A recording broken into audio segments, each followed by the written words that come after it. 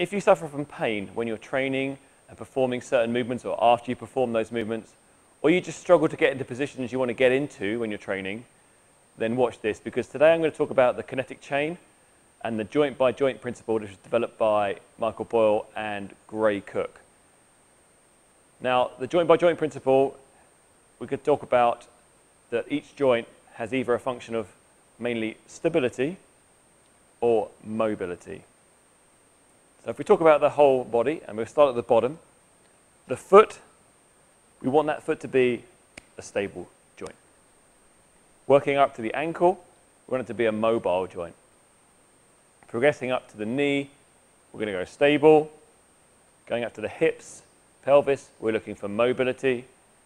The lumbar spine, the lower back, the core, we're looking for stability. And then we're going to go upper back and shoulders. We want mobility. And in the neck, we're looking for stability. Now with this principle, what we're going to talk about is the chain, the kinetic chain. And if there's a break in that chain, then that will cause problems above and below that area, because parts of the body will have to compensate. So for example, if you lack stability in your feet, so the ability to proprioception, to keep that foot stable, then you're going to have to compensate and recruit stability from mobile joints like your ankle to be able to perform a movement. So if you lack foot stability, then your ankle won't be able to mobilize as much as you want it to, because it will be working to stay stable. If we work up into the ankle, and if we lack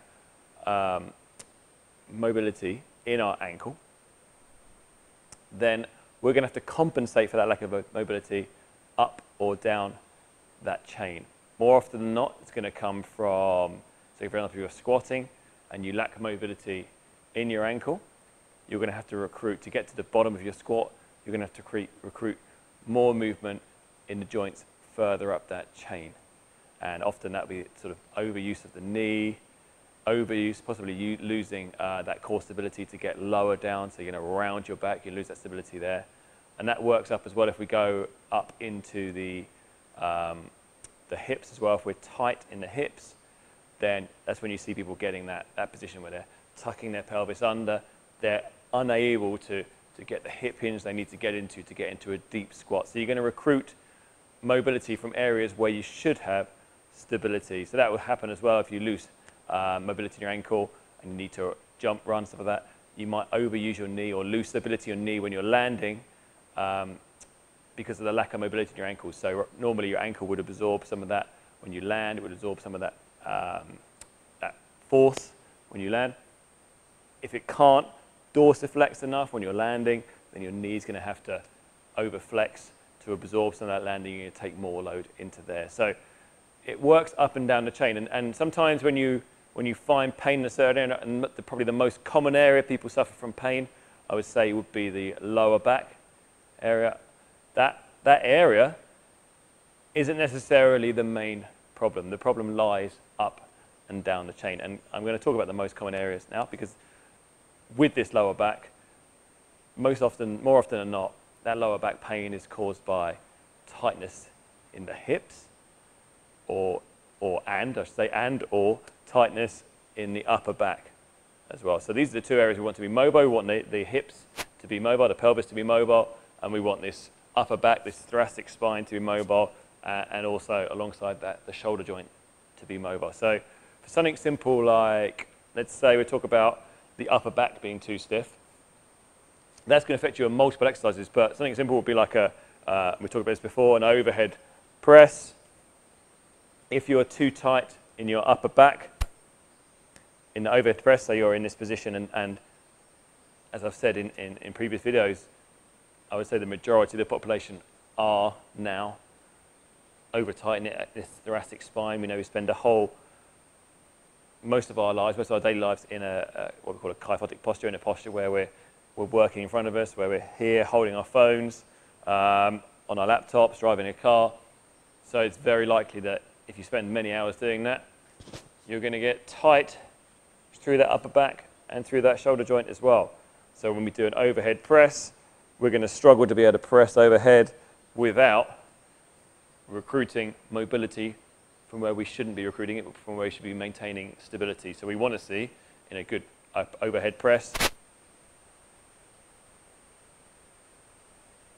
keeping this nice strong position, the connection between the rib cage and the pelvis, and as we press up, that stays nice and stable. But here, then what's going to happen is, as we press up, I'm going to have to too tight to keep that press vertical, so I'm unlikely to press it that way because it's going to be inefficient. So what's going to happen is I'm going to lean back, overextend through my lower back, and press up this way, compressing these discs in the lower back. So there's a simple example of where you're lacking mobility in a joint that should be mobile, and therefore you're going to recruit mobility in a stable from a stable joint pattern, and that's going to cause you a higher risk of injury. And that will be the same if your hips are tight and you're coming down into a squat. So if your hips are tight and you're unable to get your knees working outwards in your squat, you're unable to hinge properly through here, then you're going to tuck your pelvis under. You may lose this knee position as you're going down. So you're going to lose the stability in the joints you need to be stable, and that's going to put you under a lot of pressure, a lot of risk of injury from those movements. And that's kind of where I see, so with the functional movement screen, which again comes from Gray Cook, one of the things that we like to do with that functional movement screen is to have a look at people's movement. And from there we can, I don't like to say predict injury, but we can definitely see where there's a higher risk of someone getting injured and the movements that would cause that higher risk of injury as well. And we can then screen and look at ways we can improve either the mobility or the stability of certain joints to lower that risk of injury and also improve performance. And I think that's what most people want to see when they're training. They want to see themselves they don't want to see themselves getting injured, and they want to see their performance improving. So really, really important that when you get pain somewhere, so if it's a shoulder injury, if it's a lower back injury, if it's a knee injury, which are the kind of the three most common injuries we're going to see, that you don't just fix the problem, you don't just fix the fact that you've got pain, but you also look at what has caused that pain. So why has that pain happened? Because if it's happened once, unless it's some kind of trauma, in other words, you're playing football and someone slide tackles you straight through your knee, that's maybe not because of how your structure is, but just an accident. But otherwise, if you do have an injury that's caused by just doing something simple like squatting or deadlifting or jumping or running or something like that, then if you just wait for the pain to alleviate and maybe just fix the pain and don't look at the underlying issue, you're going to be at a high risk of that happening again. So it's really important that you find a coach, a trainer that understands these patterns and can actually look at how you move and diagnose the problem and find a solution for you to get you moving better, to get you moving more efficiently, and that's going to help you perform better and performing better. If your interest is in aesthetics, then performing better, moving better is going to help you look better, because in terms of building tone, building shape, the human body looks much better when it's in correct posture, when it's moving well, and when you're training through full range of motion. Because when you train through a full range of motion, you're training the most amount of muscle fibers as well, so you're going to get the best muscle tone throughout your body. You're also going to move through full range of motion. You're going to get more calories because you're using, again, more muscle fibers. So really, really important that your movement quality is really good and you've got someone to assess and screen where the issues are that you need to deal with. Because one of the problems with just stretching or just rolling out, and you roll out everything, is it's not very time efficient. And I'm all about the minimum effective dose. I'm all about finding the thing that is most time efficient for myself and for you guys, because none of us have an unlimited diary of time. So it's really important to find out, okay, what's the priority? What do we need to fix right now that's going to help us improve our movement? Yes, we may have a list of problems with our body this long, and that's kind of where I started. When I started training, that's kind of what I looked at. So there were so many issues that I just didn't want to deal with anything because it was just too much to handle. I started to try and do it, and was working on movements, but it just took so long, and it was depressing, and you didn't really see any improvement. So what I like to do now is pick out there maybe one or two key areas for someone to work on, and get them to focus and nail down those areas. Once those areas are brought up, then we can look at other areas to work on from there. But really, really important to get a good screening in place. I often don't do screenings specifically like an FMS screen, like a functional movement screen, where I get someone in and actually go through every single position. What I'll do most of the time, because unless it's someone who is trying to specifically get better for a sport and they want to actually take that time and work specifically on certain areas.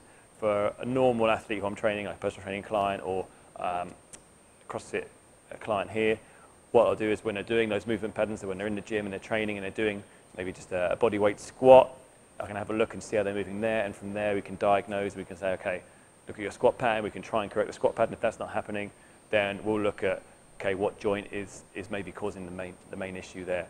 That's how I like to work. Other people might have different ideas on that, but I think that's the sort of most efficient way for a normal person, rather than getting every single person in for screening and identifying every fault within their body. I think it's a bit much for everyone to be able to deal with. But really important that you know with your own body where your limitations are, what the most effective thing you can do right now to improve your movement is, and also careful of in terms of your body for that risk of injury as well. So look at that stability, mobility chain. So again, we talk about stable foot, mobile ankle, stable knee, mobile pelvis, core stability, okay, lower back, anterior core, and then mobility through that upper back and shoulders, and then stability in that neck joint. And that's what we're really looking for in that. I'm going to post some more videos on those areas and things you can do to test that. But I hope you found that interesting, hope you found it useful, and I'll see you soon.